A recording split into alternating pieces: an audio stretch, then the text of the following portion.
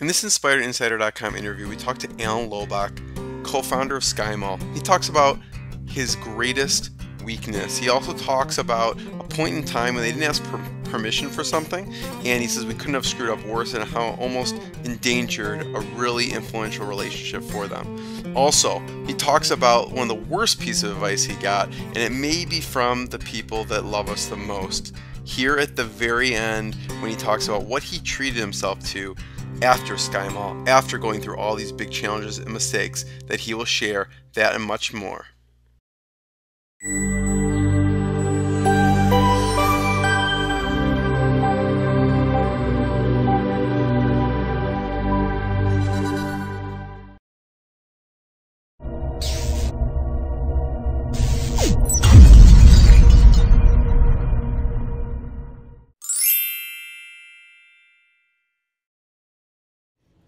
Jeremy Weisz here. I'm founder of InspiredInsider.com, where I talk with inspirational entrepreneurs and leaders and how they overcame big challenges so we can also.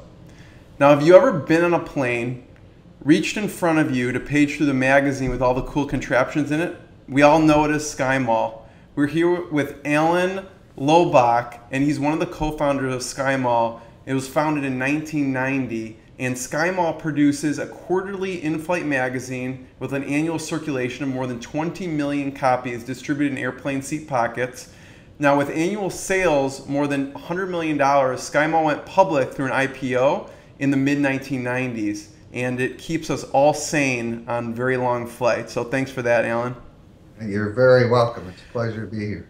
It's great to have you. And Alan's also the co-founder of Worthworm, which is a web-based evaluation tool for young companies, because as an angel investor, he reviews upwards of 100 proposals per year, and he noticed that entrepreneurs simply couldn't come up with a realistic and defensible valuation. So he's going to talk about that company as well. And I'm excited to hear, Alan, from you, your top advice for business owners based on the big lessons you learned from some of the roadblocks, mistakes with SkyMall, and then some of the things you did differently with Worthworm. So I appreciate your time today. I love sharing the stories, and hopefully I've learned something over these years. Definitely. And I always like to include a fun fact with someone to make you more real, because they hear like founder of SkyMall, I think, you know, he's bigger than life type of thing. So I want to bring you down a little bit for a second. And one fun fact about... No one has ever accused me of being bigger than life. One fun fact about Alan is he's difficult to embarrass and is a bit of a jokester. And what's the one story you were telling me about a time that you, I guess it demonstrates that you're difficult to embarrass. I was seated in a restaurant that I frequent in Scottsdale, Arizona, dressed in a sport coat and slacks. And at an adjacent table was a family of 6, clearly grandparents, parents, and their 2 little children. And I happened to know one of the grandparents.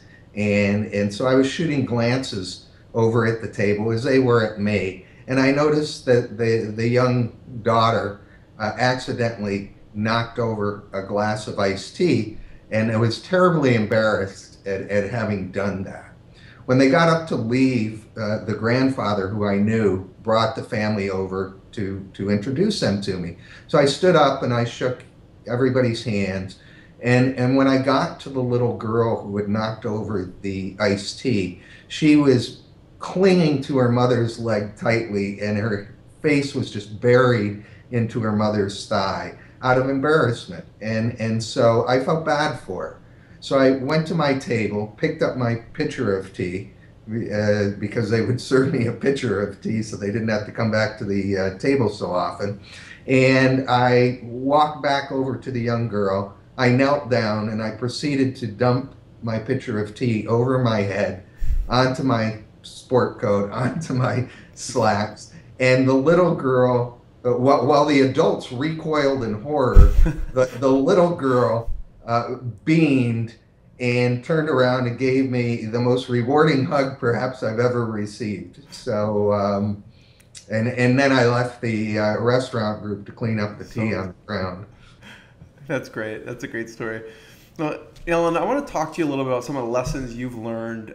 Just to start off, and we'll get into some of those, high points. But what's been the most painful moment in business for you?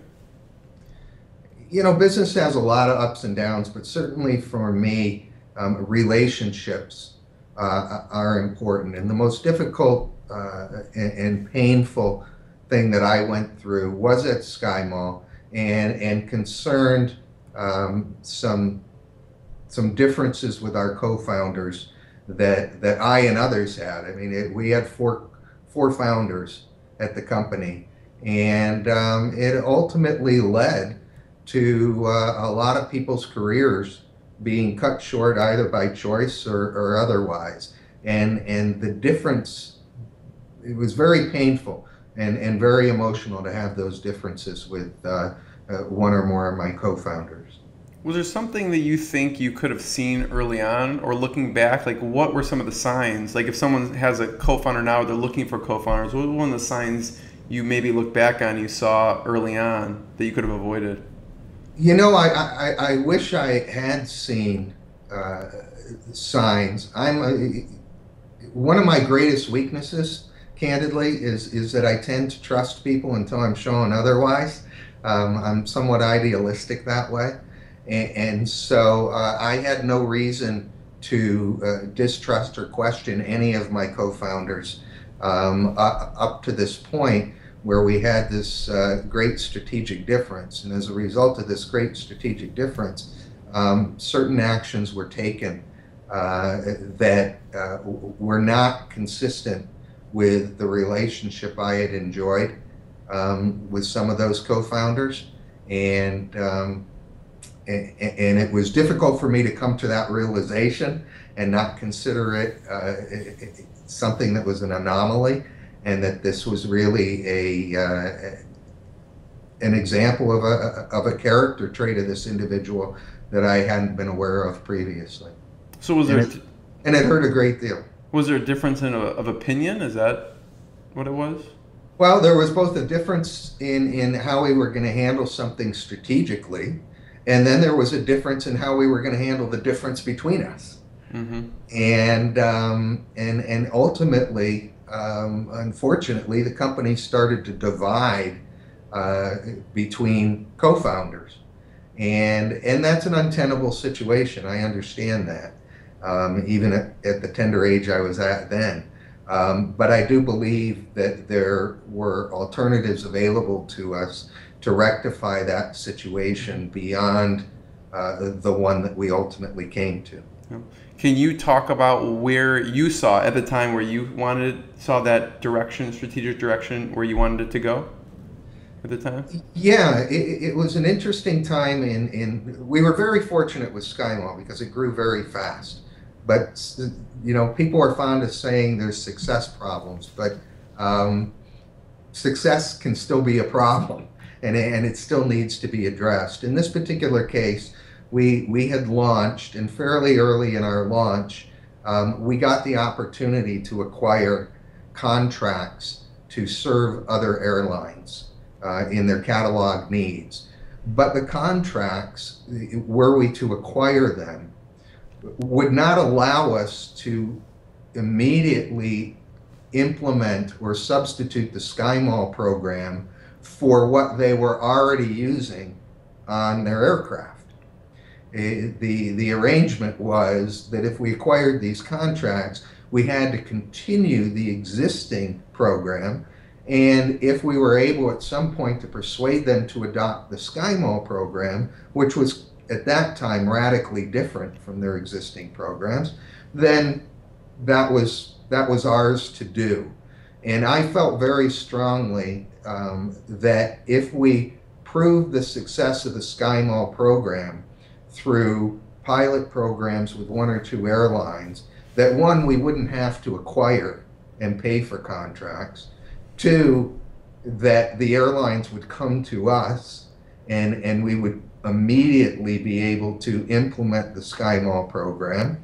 And three, that we would avoid many of the financial and other challenges that, in my assessment, would come with acquiring those contracts. Yeah. And others felt differently. And I ended up being outvoted, and we did acquire those contracts. And unfortunately, many of the problems that were predictable came to pass, and that's what started the group, our staff, to start separating between myself and co-founders who aligned with me versus co-founders that were on the other side of the issue. Yeah. And that's tough because you have 4 co-founders and multiple people involved. It's hard to, even for any decision, to get everyone to agree, let alone a big decision. So I could see that being a tough time. It is, and I appreciate that oftentimes people say you can't run a business by committee, and somebody has to have the ultimate word. But you would expect within a co-founding group that the person with the ultimate word would give serious consideration to the thoughts of others. And in this particular case, I and the co-founders who believed as I did not feel that our opinions were treated respectfully and realistically. Yeah.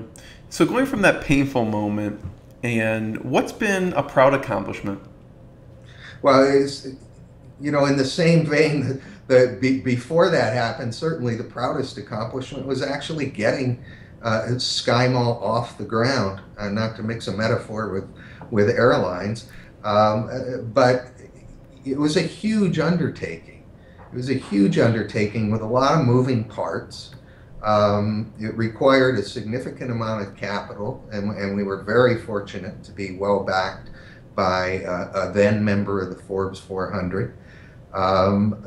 So to see it go live, I literally, Jeremy, lay on the floor throughout the night in our call center, and as each GTE Airphone, I don't even know if they're still around, but at that time, GT Airphone had phones aboard many planes, and we had arranged for calls to be made on the airplane where someone could order while they were flying and pick it up when they arrived. That was the radical idea of SkyMall initially, and not a lot of people know that now, but that was the radical idea. And so I had to lay in the call center, and at all hours of the night I would get a ring in my ear because I was wearing a headphone, and GT Airphone would confirm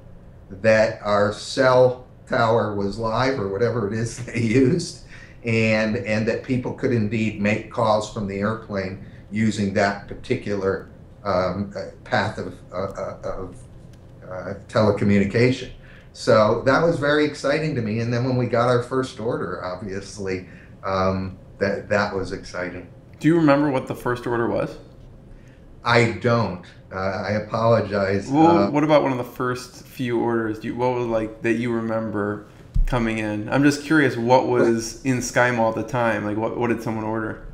Well, understand that the SkyMall in those days when we started, we didn't know what would sell aboard an aircraft. We felt that we could read sales numbers from mail to the home catalogs and pick good sellers from that, obviously. And then over time, we would be able to correlate what sold well in the air versus what sold on the ground. So we fashioned SkyMall as a mall in the form of a catalog, and we asked existing catalogers like Hammacher Schlemmer and Spiegel and others that participated in the first book to take a store within the mall represented by a series of pages. Mm-hmm. So we had everything in there from electronics to kids' toys to clothing to travel accessories, things of that nature. I can remember one particularly funny story, if I may. Hammacher Schlemmer at the time was offering an electronic mosquito repeller that you placed on your belt, if you would, and it simulated the sound of a dragonfly's wings. Now, a dragonfly apparently is a natural predator of a mosquito. I didn't know that at the time, but I didn't know that either. That is why this electronic gizmo would repel mosquitoes. So we got a wonderful order from folks who were heading to Belize, which is a popular scuba diving spot on the Mosquito Coast, and they ordered 4 of these. There were 4 people going, and we were thrilled to be able to help them with that, and it was a sizable order. And all people, I think, know that you try and maximize the size of your orders through upsell and cross-sell and things like that. And so we were pleased with the size of the order. About 4 to 6 weeks later, we got a package in the mail sent to our customer service department, and all 4 mosquito repellers were in the box, and they were accompanied by a letter that basically, to make a long story short, suggested that the only way that these electronic mosquito repellers were useful was if you took them off your belt and beat a mosquito over the head with them. That wouldn't work very well. So they wanted a refund. At that time, we were very, very focused on customer service. It had been drilled into me at my prior employer and others. So we set our customer service lead to try and figure out whether we had a poorly performing product in the catalog, which we didn't want, or whether there was some other explanation. She ended up contacting the Belize embassy in Los Angeles and found out that dragonflies are not indigenous to Belize, and therefore simulating the sound of the wings of a dragonfly in Belize would indeed have no effect on mosquitoes. So we had a properly working item that we could be proud of, but we learned an important lesson, and that's that we needed to do some research so that when we included copy next to the item, that it reflected its capabilities and limitations accurately. Yeah, I mean, I don't know if there's any way you would have actually known that. That's pretty, I mean, you went to pretty far lengths to figure out if this thing actually worked or not. So that's pretty impressive. Well, thanks. We did, and we took pride in doing that. But one could argue that we could have done a bit more research. In those days, I'm dating myself, but the internet wasn't around, so it wasn't like we could jump on Google and look up dragonfly in Belize. And as you've properly pointed out, I'm not sure, even if we had that technology available to us, that it would have occurred to us at that moment to do that kind of research. Yeah. So, but it was an important lesson. That is. Ellen, tell me, what's one of the big roadblocks you ran up against in business and how you got through it? You know, one of the biggest roadblocks, great question, Jeremy, by the way. Thank you. And I find this roadblock, there's actually 2, and I find it common to most startup businesses. There are some exceptions, but most startup businesses have a chicken and the egg problem, and they also have the problem of having too much business with too few customers. The chicken and the egg problem for us at SkyMall, since that's what we're focusing on at this moment in the conversation, was that the airlines wanted to know which catalogers were going to participate in the initial SkyMall catalog. You know, were we going to get Spiegel? Were we going to get Hammacher Schlemmer? And similarly, the catalogers wanted to know what airline they were going to be on, because the demographics among the airlines differed at that time, and I think perhaps still do, although competition has been diminished somewhat. So that was very difficult for us in getting people to commit to participate, both at the airline side and the catalog side.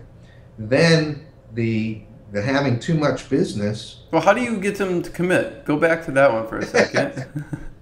The thing that I found is most effective in doing that is to forge a relationship strong enough to get a conditional commitment. In other words, you forge a relationship where the party is willing to write an agreement, negotiate and write an agreement where all corners of the agreement are covered, but it doesn't go into effect unless certain specified things are accomplished within a certain specified time frame. Mm-hmm. Not unlike tranching an investment based on milestones.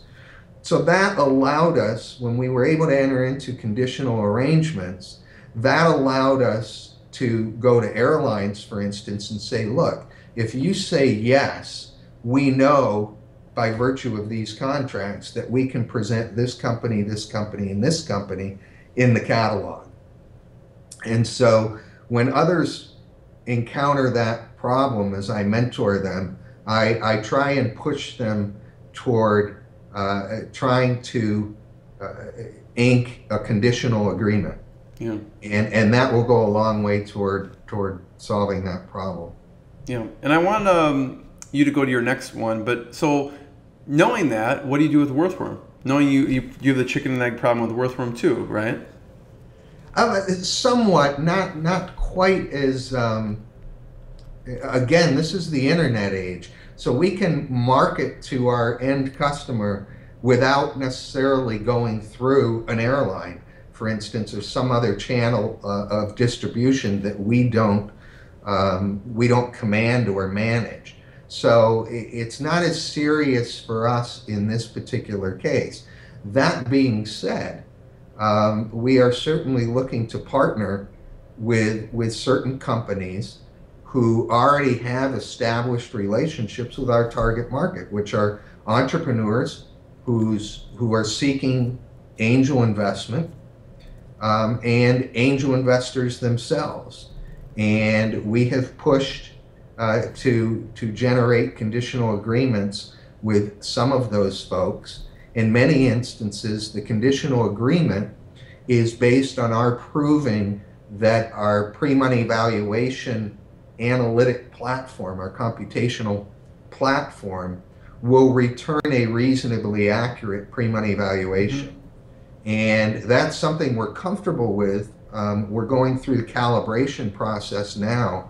But as part of that calibration process, if I may indulge for a moment, we would welcome the assistance of any entrepreneurs who have recently closed a round of angel financing. And I say recently, within the last 90 days. I would welcome them to get in touch with me directly, and hopefully you'll provide that information and help us calibrate this tool so that it will be of the very best benefit to them when they next go out for a round of capital, because this the Worthworm tool is going to literally change the conversation between entrepreneurs and angel investors. It's going to focus it much more on strategy and much less on how did you come up with that pre-money valuation? What pre-money valuation method did you use? And why do you think that that was appropriate? And sort of these arcane, contentious issues that come up between angel investors and entrepreneurs today.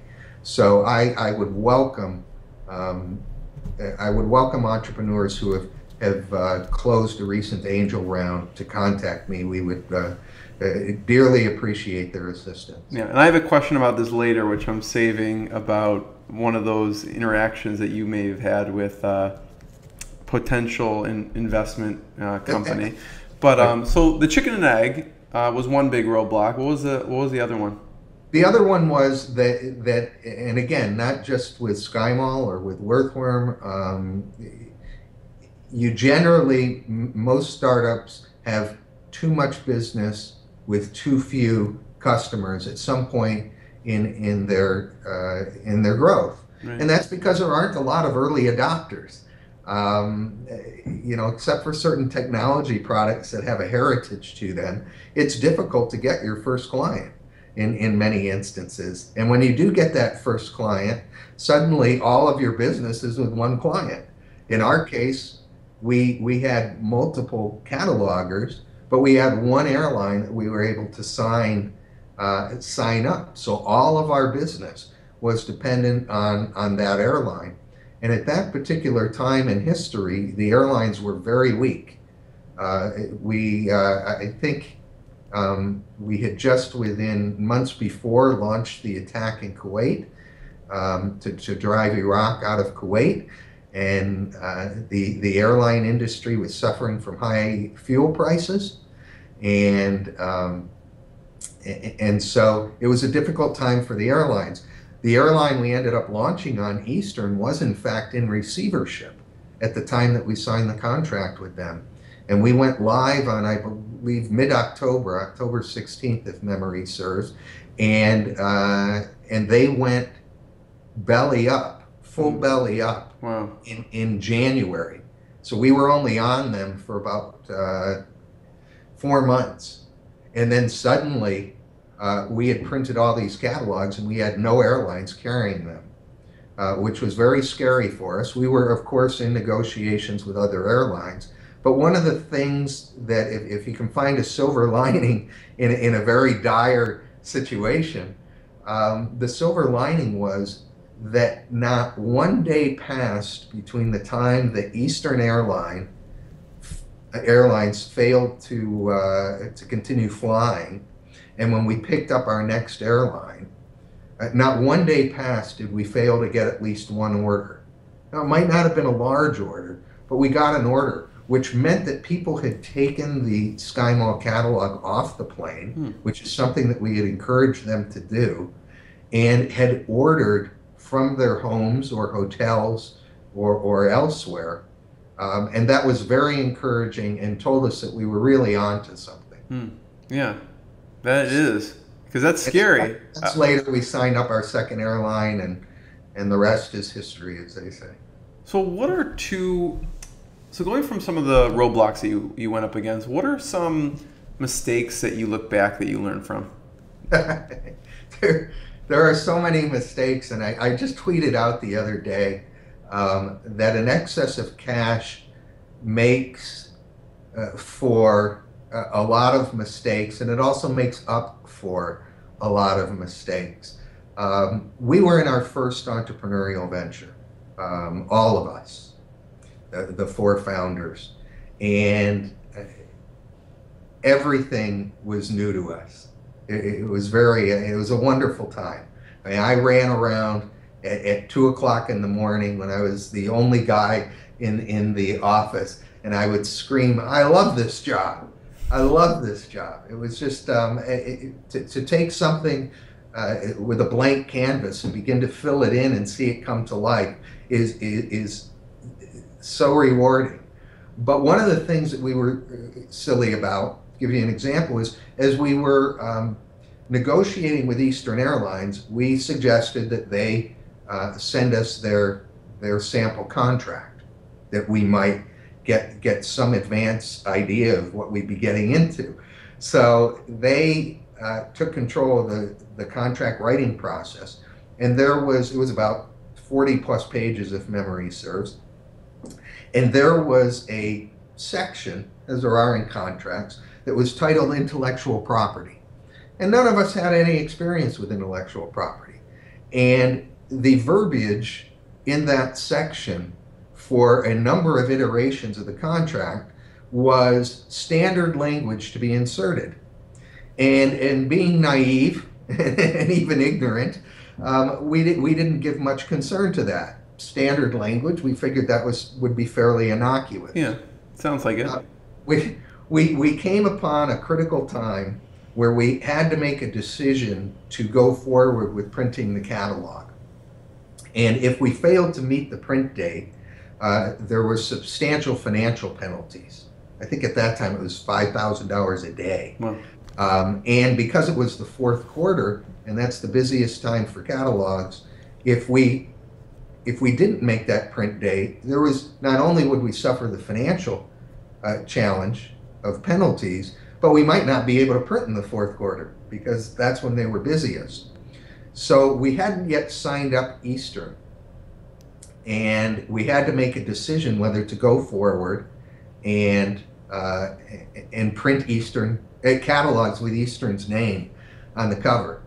And we did, but we did not let Eastern know that because it obviously would have diminished our leverage with them. Right. Shortly thereafter, we went to a trade conference and we met our key contact at Eastern, and he presented us with the latest version of the contract, and suddenly the standard language had been inserted, and the standard language was anything but standard. What it said was that Eastern Airlines will own the SkyMall name. And we were stunned because we had intended from the outset to establish SkyMall as a brand, both in the sky and frankly on the ground as well, in hotel rooms and elsewhere.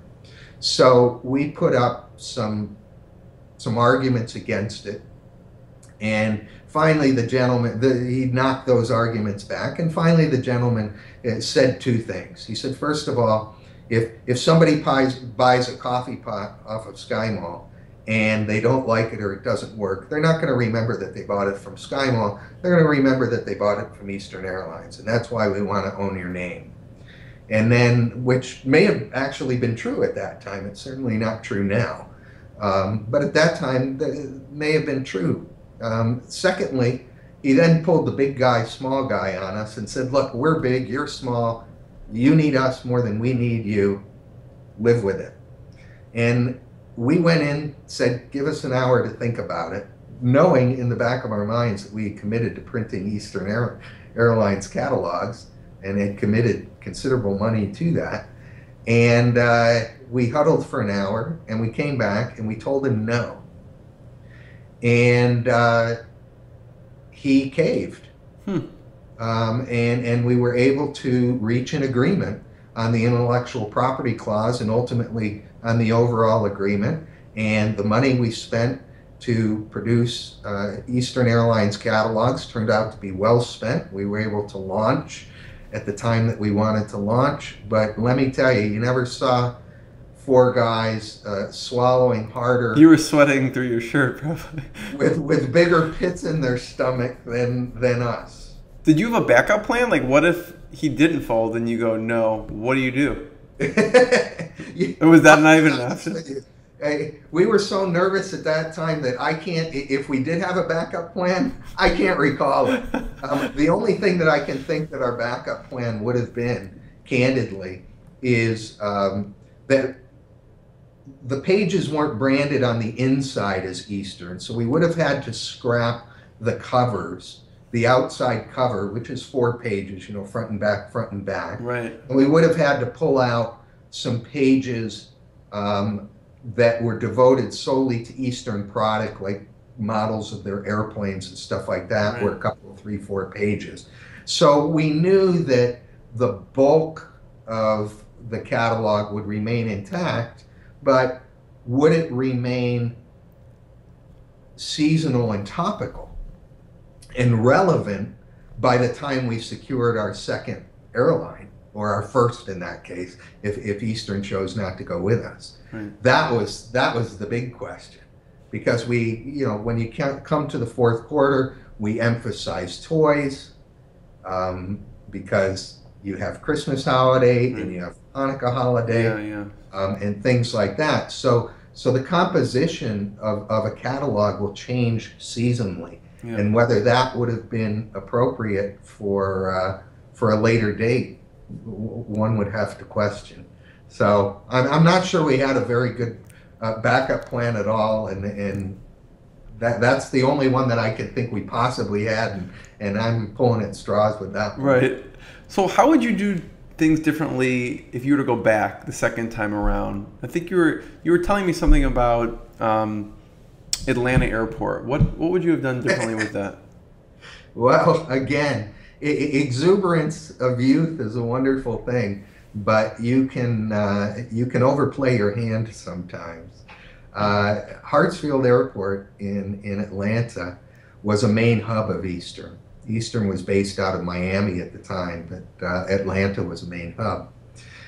And after we signed the contract with them, we got the bright idea to put stands in each of Eastern's gates at Hartsfield Airport, and those stands would hold SkyMall catalogs. The idea was that we would give people waiting for the airplane to take off or waiting for one to land to have something to look at, and we would increase our chances of a sale and increase the familiarity with the SkyMall catalog. We didn't ask permission. We didn't ask permission of the airport, and we didn't ask permission of Eastern to do that.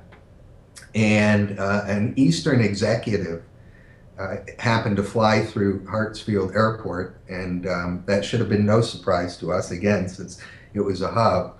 And apparently that individual hit the roof, wondering what the heck all these SkyMall catalogs were doing in their gate areas. And of course, people would leave them on the seats, and the airport didn't like the mess. And I mean, we couldn't have screwed it up worse, quite candidly. We could not have screwed it up worse. And we spent some money getting the appropriate fixtures to hold these catalogs, and having a person at Hartsfield Airport to keep them replenished and things like that. So this was not without some investment on our part.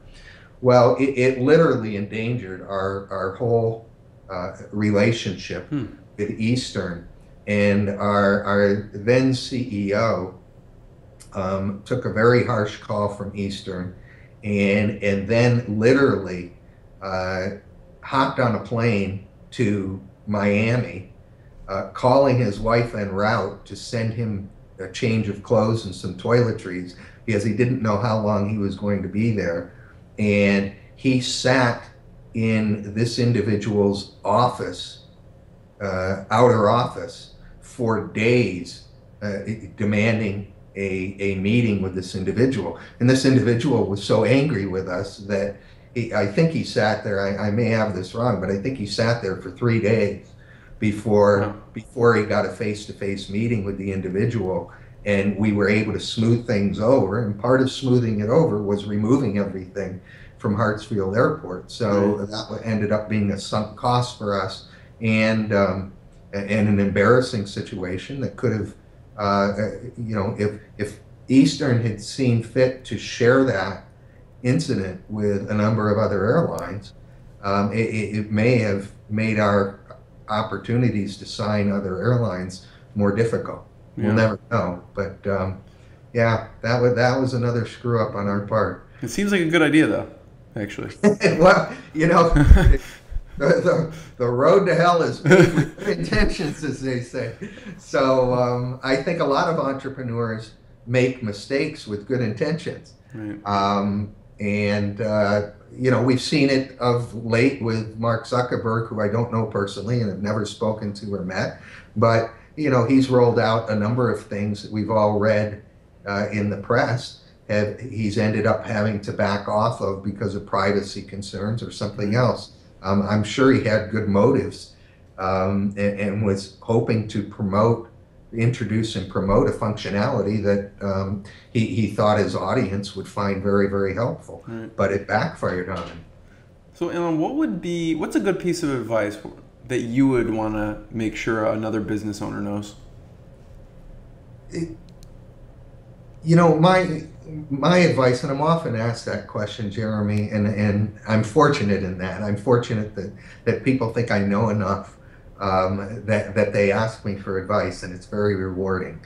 I don't think there's any particular piece of narrow business advice that people would find very helpful, because it's not going to apply generally to a large group of businesses, except for the chicken and the egg and the too much business at once. So the advice I'm going to give entrepreneurs and your viewers and listeners is this, and I learned it the hard way, and it goes back to your initial question about pain and a painful moment.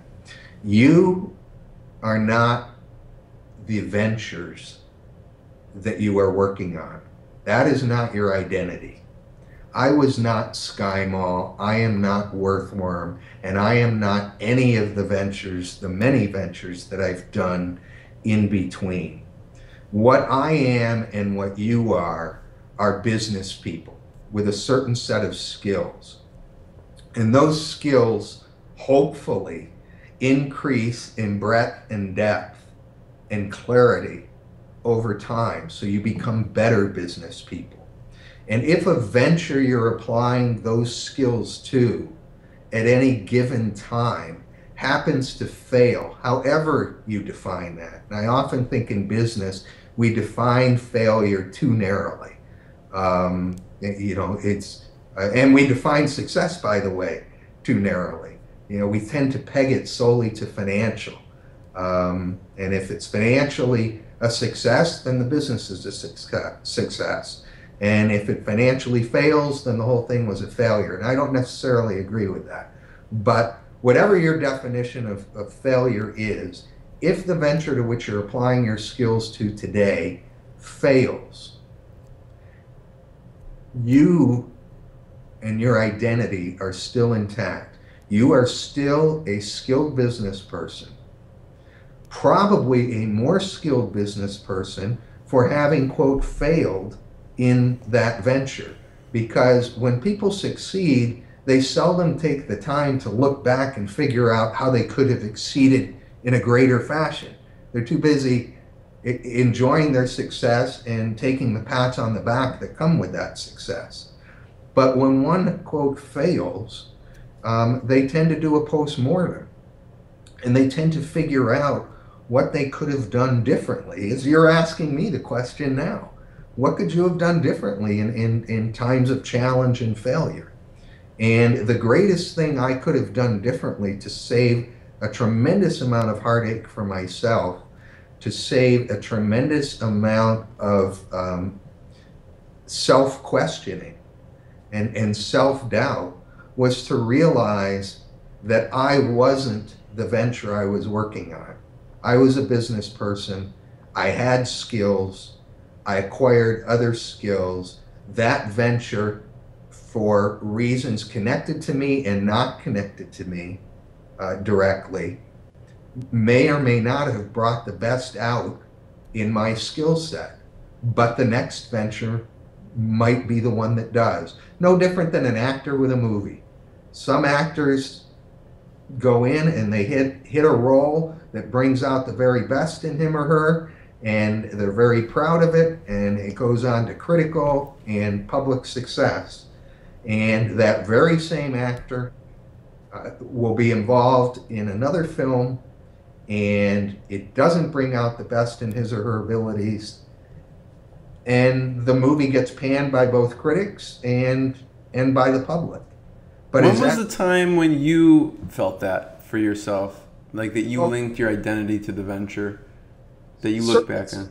Certainly SkyMall was the closest to it. I mean, I can't emphasize enough. It's an extremely personal story, but I can't emphasize enough the pain that I felt in the differences that I had with my co-founders and our inability to come together as co-founders and find alternatives to the challenges that we were having amongst ourselves beyond what ultimately happened. And my departure from SkyMall is still, well, I'm very proud of my time there, and I'm very proud of what we accomplished. My departure from SkyMall and the way it occurred is still among the most painful memories I have, period, let alone just in business. Yeah, because if someone didn't know any difference, they'd be like, Alan links his identity to SkyMall. That's a pretty good identity. Yeah. There's a lot to be said about not judging a book by its cover. You oftentimes, how many times have you seen in the news where a married couple is getting divorced and you thought they had the best marriage? You never know what's going on behind closed doors, right? And the scars that can leave, right? And this one left a deep scar for me. Yeah. And I made a point of doing things differently after that. Yeah, that's a good one. It's hard to do, but it's a good piece of advice. What about a piece of advice you got from a mentor? that's been most valuable to you? I think the greatest piece of advice I got, and again, it's a general piece of advice, is that one of the best things that you can do in life and in entrepreneurship is maintain perspective. In entrepreneurship, one of the great things about entrepreneurship is that there are so many things that are unpredictable. You start with a blank canvas and you start filling it in, and a lot of things are outside your control.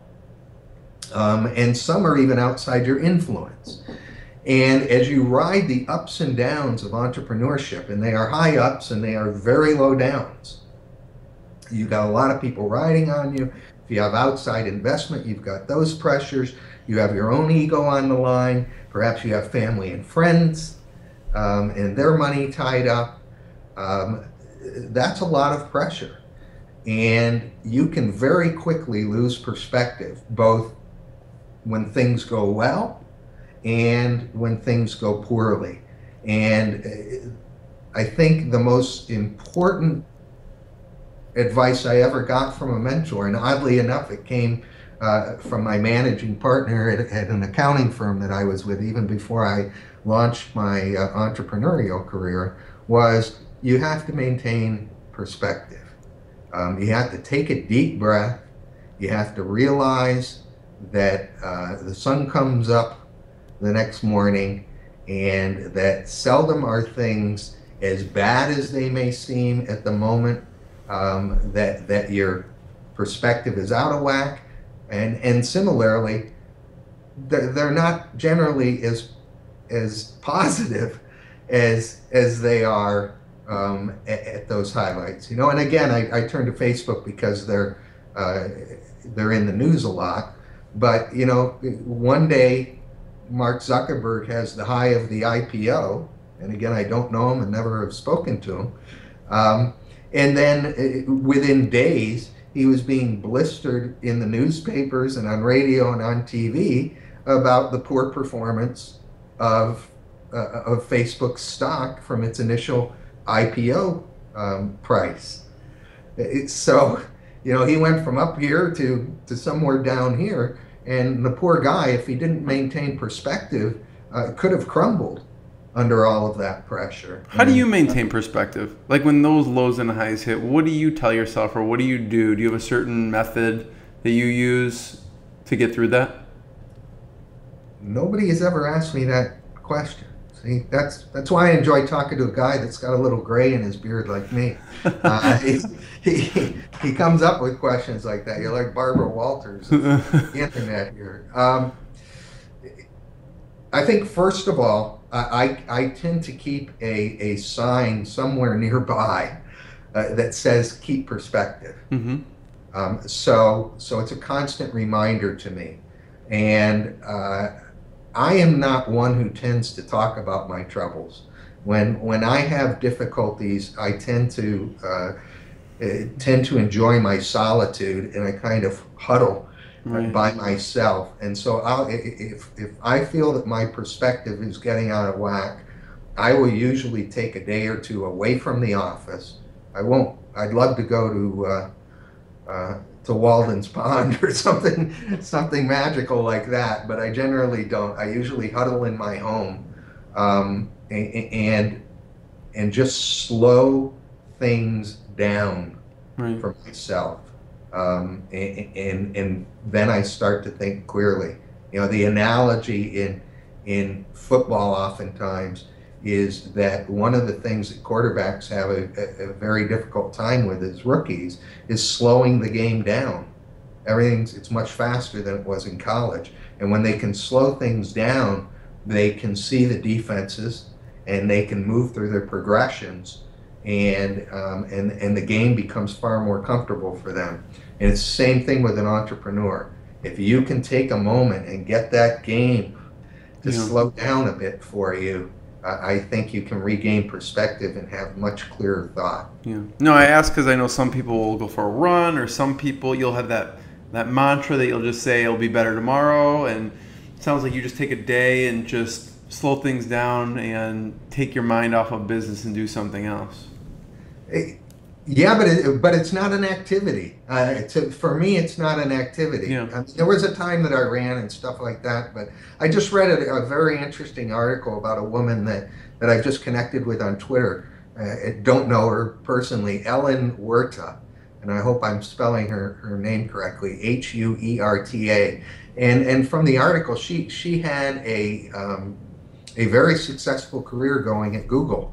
And she found at some point that she was being, in her words, inauthentic. And she, at a tender age, I greatly respect her for it, and I told her this in my tweet to her, at a tender age, she had the sensibility to slow things down and get a proper perspective on what she wanted to do with her life and where Google and the path she was on at Google fit into that. And she elected to leave Google. She elected to move to a different city, and she's got her own startup that I'm unfamiliar with. I know the name of, but I'll let her tout that. And she's found a better place of balance, in her words. Yeah. And so everybody has their own way, but you need to get that perspective, I think, in order to be successful. Otherwise, you'll ride these waves of ups and downs that are manic in their disparities, and it can drive you, it can drive your family crazy, it can drive your employees and your contractors crazy, it can drive your investors crazy, and it's a very difficult thing to manage once you get into that whirlwind. Yeah. I mean, we talked about some of the, good pieces of advice you have and mentors had. What's a not so good piece of advice that you received that you found that was not true? And I think every entrepreneur out there will relate to this. People buy, and I'm generalizing here, but the vast majority of people are not risk takers. And when you throw an idea out to them, they are very quick to try and point out what's wrong with it. And those closest to you, oftentimes, your family and friends, because they're concerned for your security, oftentimes are the most ardent about trying to dissuade you from taking this risky path. Because they want you to enjoy a stable life and with financial security and raise your family and all of those things. And they're not bad things, right. But they also aren't for everybody. Some people thrive in an entrepreneurial environment. I'm one of them. And I'm willing to accept the risks that go with that.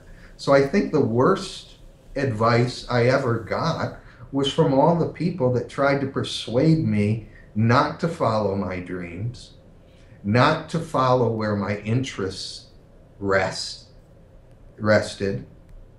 and not to follow my ideas. And this notion of being afraid of failure, we need to cast that away. Failure is okay. It's how we learn.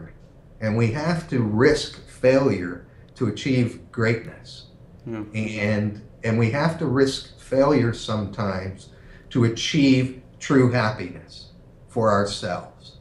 And I would have much preferred people close to me to encourage me to do that than to encourage me to buy into the mainstream thinking of build a nice life.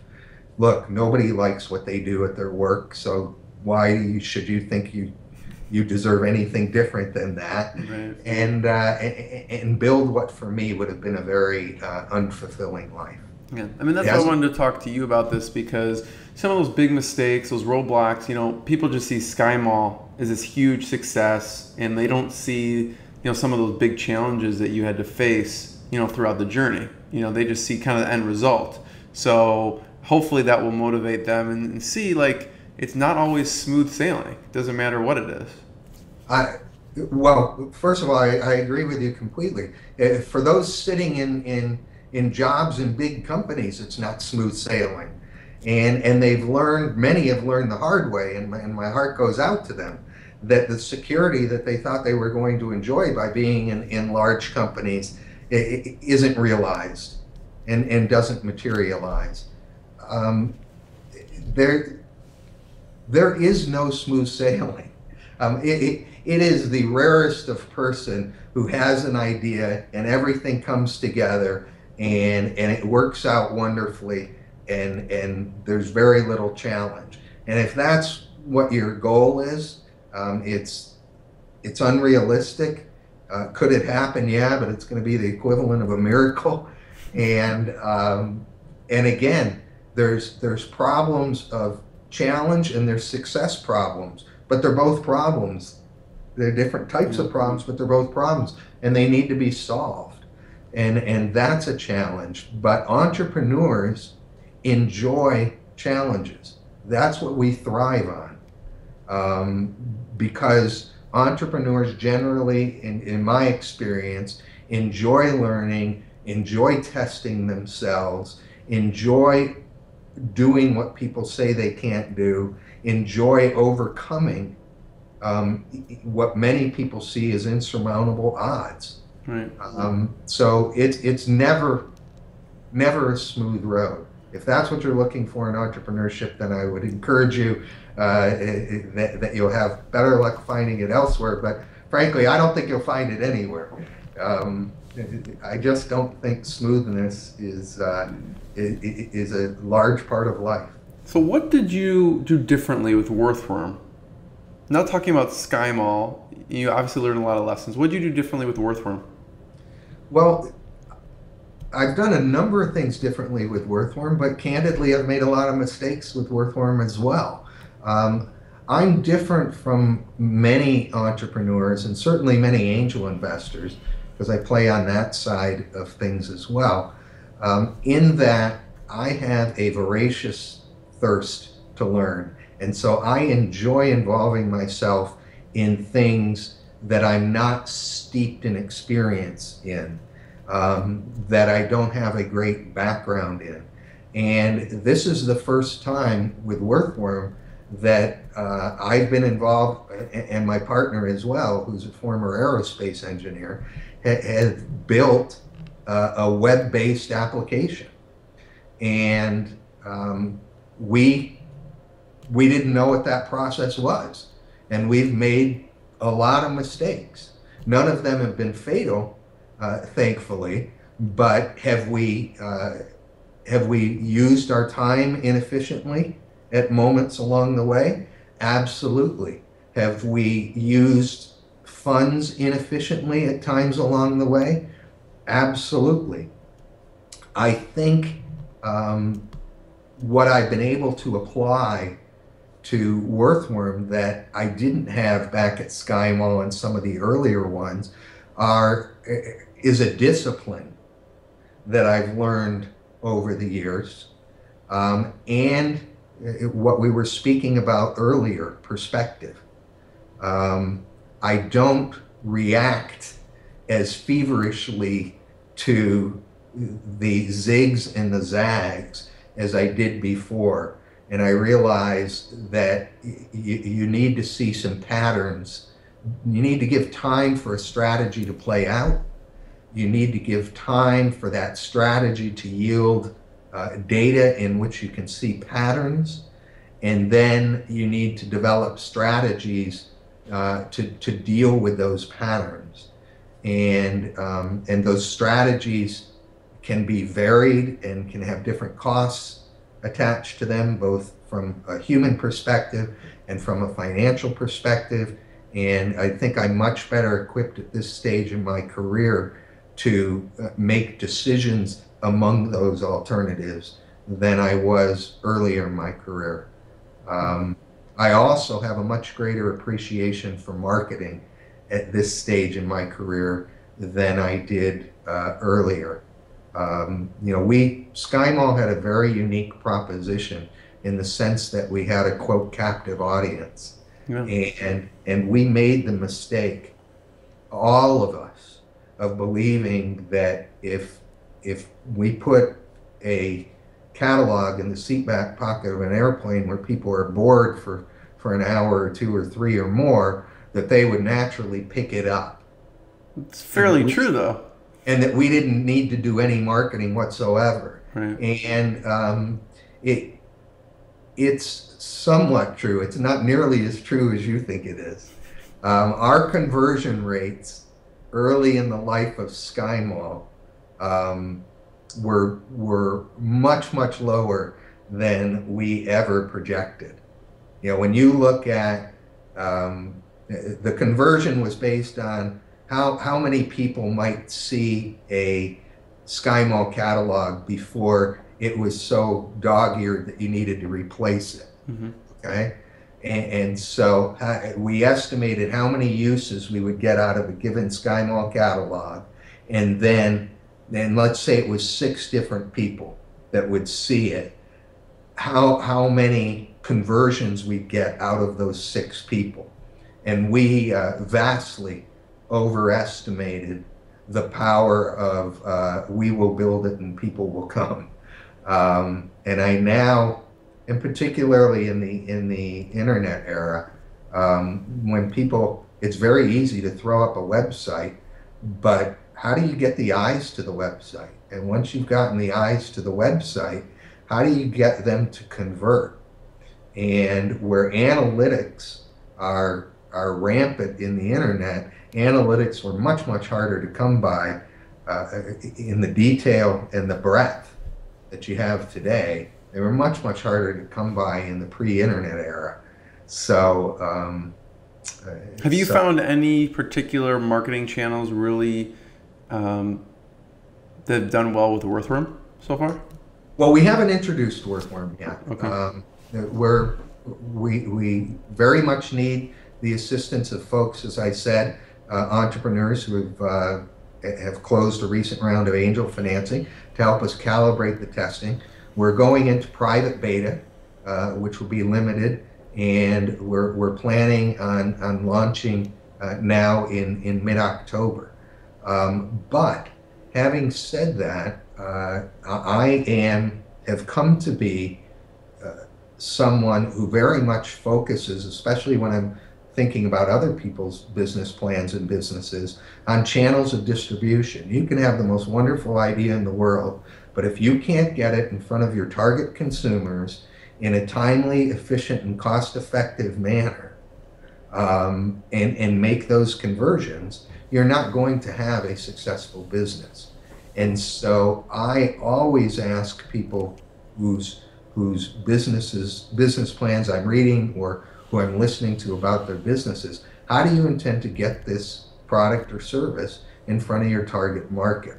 For us, we are looking forward to entering into a number of strategic partnerships where we can offer a benefit to our partner and they can offer a benefit to us in terms of putting our respective offerings in front of a like target audience. I'm proud to say we just partnered with Arizona State University's Innovation and Entrepreneurship Group. Mm-hmm. They're going to use Worthworm when we release it, and they're even considering it for embedding in their curriculum for entrepreneurship. And ASU is one of the few colleges across the country that received a $5 million entrepreneurship grant from the Kauffman Foundation. So they've got a very strong entrepreneurship program, and they looked at what we had and decided that we were in focusing on pre-money valuation and the depth and breadth of questions that we ask entrepreneurs in considering their pre-money valuation. They decided that Worthworm would be an outstanding tool to provide to their entrepreneurs, and indeed to consider for for embedding in their curriculum as a whole. And we're hoping that other schools, and if you're listening, other schools with entrepreneurship programs across the country will familiarize themselves with Worthworm. They can contact me directly and consider integrating Worthworm into both their entrepreneurship programs and their entrepreneurship curriculums. Yeah. I want you to, Alan, just tell people where they can reach out to you. Where's the best place to find you and reach out to you if they just want to see what's going on, or they're interested in, or know of someone who would be interested in Worthworm? Thank you. I'm available on Twitter at Alan Lobock. I'll let you provide the spelling. Lobock. Yeah. Lobock, yes. Yes, Lobock, and first name Alan. They can certainly email me at alobock@worthworm.com. That's WORTHWORM.com, sort of like earthworm, but Worthworm. And I'd love to hear from them in that respect. I have one last question. Before I ask it, though, I want to hear about, obviously this prompted something. You do a lot of angel investing. What's one of those stories that you remember that someone came to you and just had an outlandish, so I ask this because people who may be approaching angel investors should approach them in a certain way. So what was one story where someone approached you and you saw it was just kind of an outlandish valuation? Well, you're right, and I appreciate you giving me the opportunity to speak about it. The pre-money valuation is perhaps the most contentious issue, or certainly among the most contentious issues between entrepreneurs and angel investors. And that's for a couple of reasons. If the spread between what an angel thinks your business is worth at a moment in time and what the entrepreneur thinks it's worth at a moment in time is too large, oftentimes the angel investor will simply come to the conclusion that there is no transaction to be had. And so you don't get a fair look simply because you don't have a reasonable, defensible pre-money valuation. The second thing is if you don't have a defensible and credible pre-money valuation, oftentimes angel investors will draw the conclusion, rightly or wrongly, that you're not particularly sophisticated. Right. And we all know that the quality of the management team is, if not the most important aspect in selecting a venture in which to invest in, is in the top 2 or 3. Because ideas are a dime a dozen. It's in the execution that entrepreneurs are made. So I'll give you an example, and these folks are very good friends of mine, so if they're listening, I hope they'll laugh at this. But they came up with a product that was geared toward pets, and as we know, the pet industry is very large, and people spend tons of money on pets. But this particular item was a legacy item for a pet that was nearing its passing or had passed. Okay? Okay. So you would give it as a gift, or you would buy it for yourself as a remembrance of this particular pet. That's primarily what it's used for. So one of the first questions you have to ask for an angel investor, and we ask this in our questionnaire, is what's the size of your market? And the size of your market will factor into your pre-money valuation. It will also factor into whether an angel investor, and in fact a VC, will even look at you for reasons that are beyond the scope of this conversation. So they presented me their business plan with a valuation, and as I quizzed them on the valuation, not even going to what method did they use, because most entrepreneurs have no clue what method to use. It's a pretty arcane question. Most of them use discounted cash flow, which most sophisticated angel investors consider to be a completely erroneous way of valuing an early stage company, because you're discounting projected income. So how reliable are your projections, right? So now they not only have to argue over whether you've picked a reasonable discount factor, but now they've got to argue over whether your projections are even reasonable. So entrepreneurs are just ill-equipped, most of them, to answer this question. So to get back to the story, I looked at their market size. And they, at that time, and this was some years ago, they had written that the market size was $40 billion annually, because they had gone to some publication that said the pet industry is a $40 billion industry annually. What entrepreneurs need to understand is they need to segment their market very, very finely. Because if they had been able to segment, and this is, you're capable of doing this far more now in the internet age than you were before the internet age. So much information is available. But if they had segmented, we needed to find out how much of that 40 billion was spent on legacy gift products for animals, right? And primarily dogs and cats in this particular case. If we couldn't get legacy, we at least had to know how many are spent on gifts. If they had done that research, they would have found that it wasn't anything close to $40 billion. And so, and what you usually get from an entrepreneur when you ask them, how did you come up with this valuation? They say, well, the marketplace is $40 billion. If I get just 1%, my company would be worth X. and you know, it's just, it's nonsensical. It's non-defensible. It shows a lack of sophistication. It shows a lack of effort in doing proper research. And it isn't going to be well received by angel investors if you present them with something like that. And so Worthworm is intended actually to not only make it easier for an entrepreneur to calculate his or her pre-money valuation and have one that's reasonable and defensible. And we recognize that pre-money valuation is part art and part science. Our position is that the art is in the negotiation. The science is in providing the very best beginning number for that negotiation. And that's what we believe that Worthworm will do. Yeah. And then we hope that by using Worthworm, you shift what was once a contentious conversation where you were challenged on how did you come up with this pre-money valuation, what method did you use, and why do you think that's a valid method, to one where both sides will accept the rigor and reliability and credibility of the pre-money valuation that we've generated.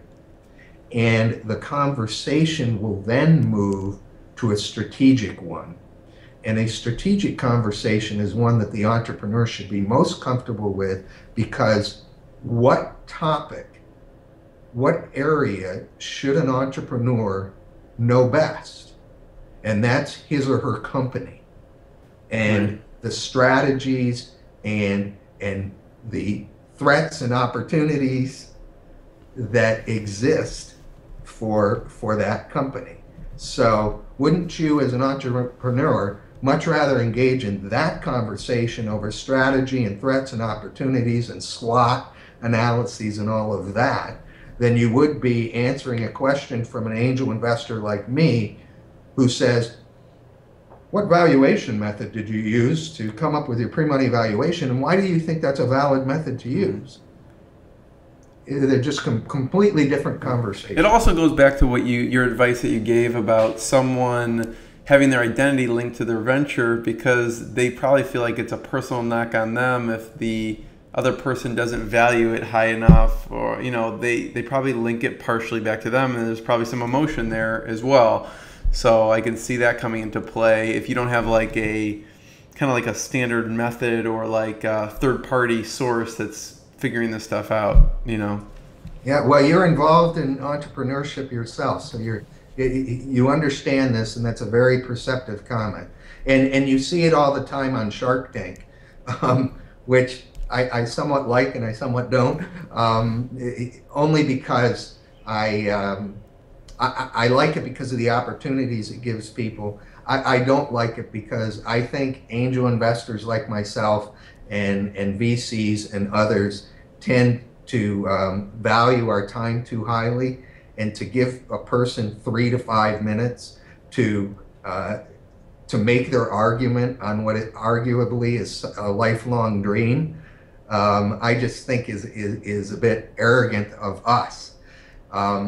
But what you often see in Shark Tank is in the opening, in an entrepreneur's opening comments, he or she must say, I'm looking for X amount of money in exchange for X amount of the company. Many of them don't realize that with those two elements, the percentage of the company they're willing to give up and the dollar value, they have set a pre-money valuation on the company. Right. And usually the camera immediately shifts to the sharks and they're writing something down. And what they're writing down is the pre-money valuation that those two elements convert into.